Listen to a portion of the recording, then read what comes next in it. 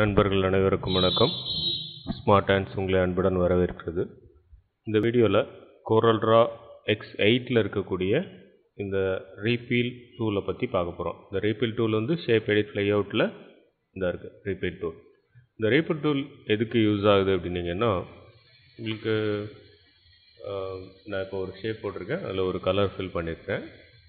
இந்த Repel டூலை enable பண்ணிவிட்டு இதோடைய ப்ரஷ் சைஸெல்லாம் நீங்கள் இன்க்ரீஸ் பண்ணுறது டிக்ரீஸ் பண்ணிக்கலாம். அண்ட் உங்களுக்கு இதோட ரேட்டையும் நீங்கள் அட்ஜஸ்ட் பண்ணி நீங்கள் மாற்றிக்க முடியும். ஸோ நீங்கள் இங்கே கிளிக் பண்ணிங்க அப்படின்னா உங்களுக்கு அந்த டூலுடைய இதுக்கு தகுந்த மாதிரி அது உள்ளே போய்க்கும்.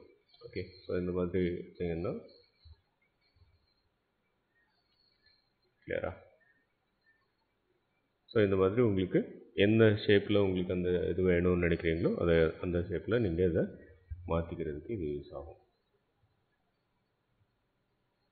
ஸோ இந்த Repel டூல் வந்து உள்பக்கமாக உங்களுக்கு அதை இழுத்துட்டு போகும். கிளியர். ஸோ இதை நீங்கள் ஏதாவது ஒரு லோகோ அந்த மாதிரி இதுக்கெல்லாம் க்ரியேட் பண்ணுறதுக்கு இதை யூஸ் பண்ணிக்கலாம். கிளியரா. ஒரு ஷேப்லேருந்து இன்னொரு ஷேப்பாக கன்வெர்ட் பண்ணுறதுக்கு இந்த Repel டூல் யூஸ் ஆகுது. ஓகே, நன்றி நண்பர்களே. இந்த வீடியோ உங்களுக்கு பிடிச்சிருந்தது அப்படின்னா லைக் பண்ணி ஷேர் பண்ணுங்கள். இதுவரைக்கும் ஸ்மார்ட் ஹேண்ட்ஸ் சேனலில் சப்ஸ்கிரைப் பண்ணாதவங்க கீழே இருக்கிற ரெட் சப்ஸ்கிரைப் பட்டனை கிளிக் பண்ணி சப்ஸ்கிரைப் பண்ணிக்கோங்க.